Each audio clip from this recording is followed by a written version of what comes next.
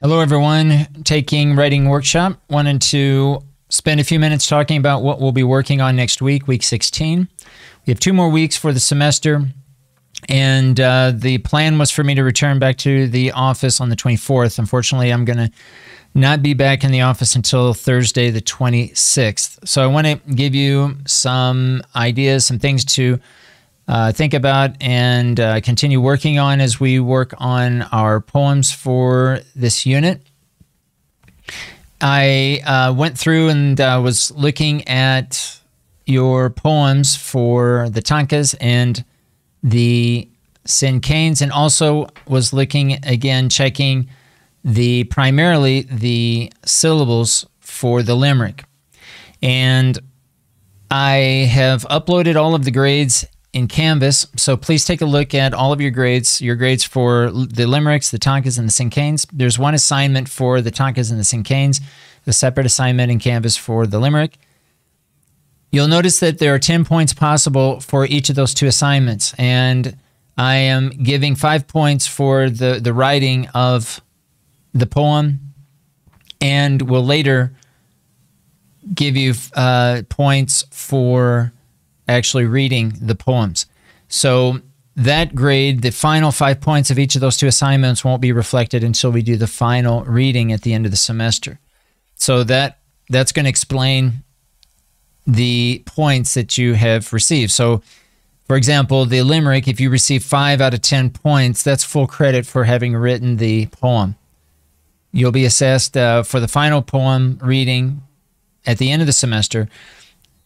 This week or early next week, we'll have at least one more practice run through for all of the poems, the limericks, the tankas, cinquains, and this sonnet. We'll have practice reading that, and most of you have practiced already uploading your audio for the tankas and the cinquains from last week. Okay, so this is also good practice for you to just start to feel comfortable reading the poems.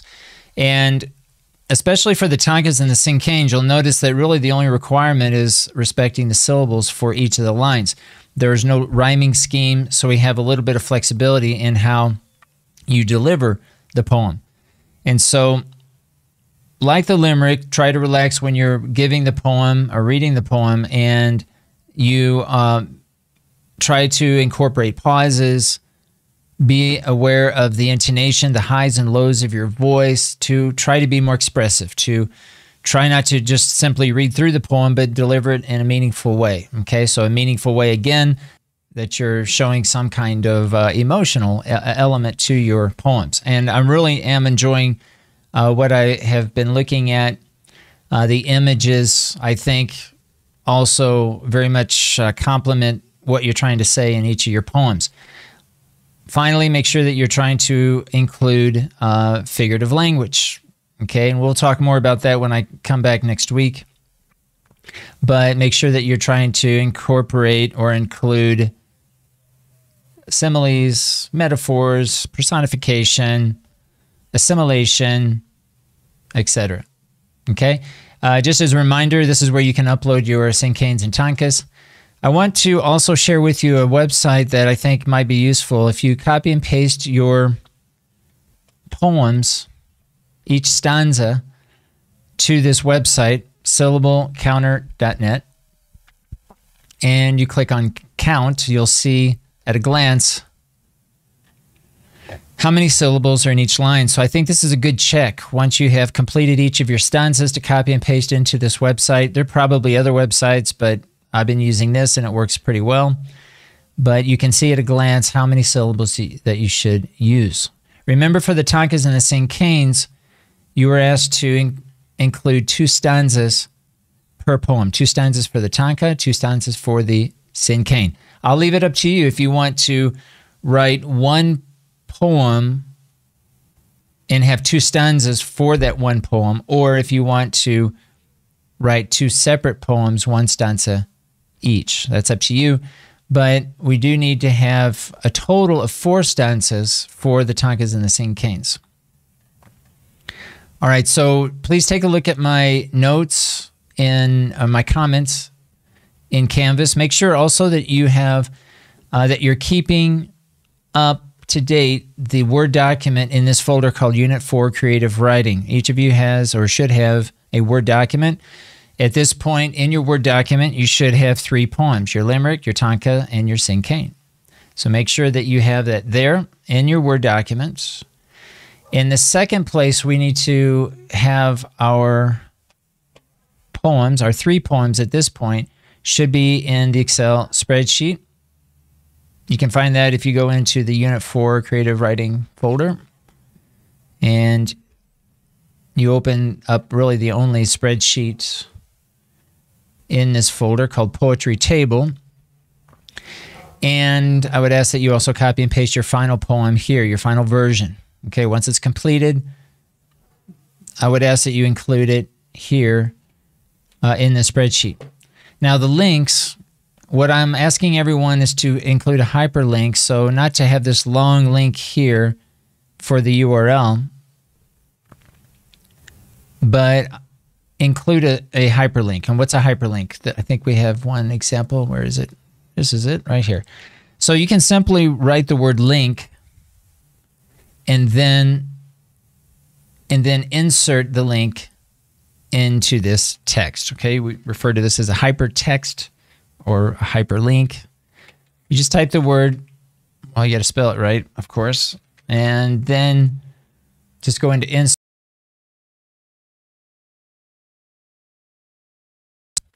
and copy and paste the link, the URL here in this space, and then OK. That's basically it. Okay, so I would ask everyone to include hyperlinks instead of these long URLs. And if you haven't already, also please include your poems in the table. But do take a look at my feedback. There are some cases where some of you need to go back to either the limerick, the tanka, or the cinquain and check primarily for syllables, making sure that you have the correct syllables per line. And in some cases in the limerick, some of you need to check again your rhyming. Right? So remember, so we have 5 lines. Lines 1, 2, and 5 should rhyme, and lines 3 and 4 should rhyme. That is, the last word should rhyme. And when we say rhyme, primarily we're focusing on rhyming the consonant. I'm sorry, not the consonant, the vowel sound. The vowel sound. Okay, so pat rhymes with cat, rhymes with mat. We're rhyming the sound a in mat, cat, mat. Okay, so we want the vowel sound. We want to try to make sure that we're rhyming the vowel sound. And if you have a diphthong, then we want to make sure that we're rhyming with the same diphthong. Like cow, ow. That's a diphthong, cow. I think we talked about using a website if you find it useful. It's not foolproof, okay, and you know, it really is going to depend on how you end up saying the word, of course. But you know, if you type in a word, you're going to get a lot of options here, okay, and you know, I think if you use a website like this, this will give you some ideas at a glance of some potential words that you can use. Again, it's not perfect. There might be, I mean, this is an easy example because this is one of the easiest words to choose from in terms of rhyming. But, you know, try to use a website like this if you find it helpful. Maybe also use a website like dictionary.com.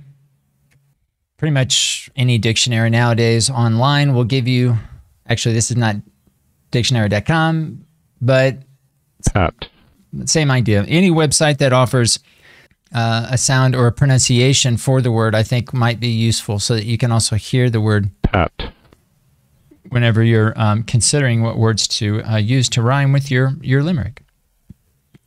I'll be back in the office, guys, on Thursday, May 26th, and I will be checking emails. We won't have class online. We won't have class as regularly scheduled for Tuesday or Wednesday.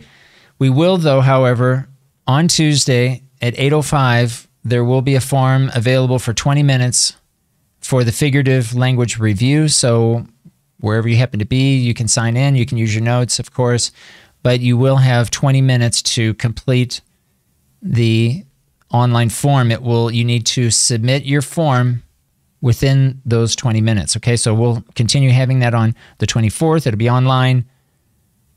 I would access it a few minutes early, like say 8 o'clock, so that you're ready to go by 8:05, so you can begin immediately, and make sure you submit your responses by 8:25. So that will continue. We'll have that on Tuesday, the 24th. I'll return to classes on the 26th, and we'll schedule another figurative review on Friday. Again, 20 minutes, open book, open notes, whatever. Okay, so that's the plan for next week, week 16. We have 2 more weeks. We actually have 17 weeks, I guess 16 and a half if you want to consider Holy Week being half a week. But we still have this week, and this week is starting, this week and next week. Get my dates kind of mixed up. Today's the 23rd. So yeah, we have this week, and then we also have 1 more week before we conclude class for the 3rd. We will plan our final poetry reading on the 3rd. Okay, the final thing I'll mention is to go ahead and go to the assignments in Canvas. Begin working and thinking about your sonnet. The sonnet's going to be by far the most challenging poem because of its length, because of its structure. So I have included the information here, how to write a sonnet. I've included a video. I would ask also, before I go back to class on the 26th, go ahead and read through these notes, go ahead and watch the video, begin writing your own sonnet. And again, the idea here, guys, is to begin writing each of your poems in the Word document in Microsoft Teams. This is our quote-unquote laboratory. This is where we're working together, where you can easily request feedback, and I can go into your document and leave you comments, much like what we did with the academic text. We can do the same for our creative writing. So again, this is where everyone should be working first and foremost. I would also include in your Word document a link to the image that you're using. I would suggest that you try to find an image early on in your creative process so that you can use that image as you're coming up with ideas and finding examples of figurative language to incorporate into your poem. All right, guys. So, I'll be back a couple of days later than I anticipated. So, we'll see everybody on Thursday. And again, reach out to me. You can send me, chats via Teams. You can send me a chat there if you have any questions or you want me to review any of your poetry that we've been working on. All right, guys, we'll see everyone on Thursday.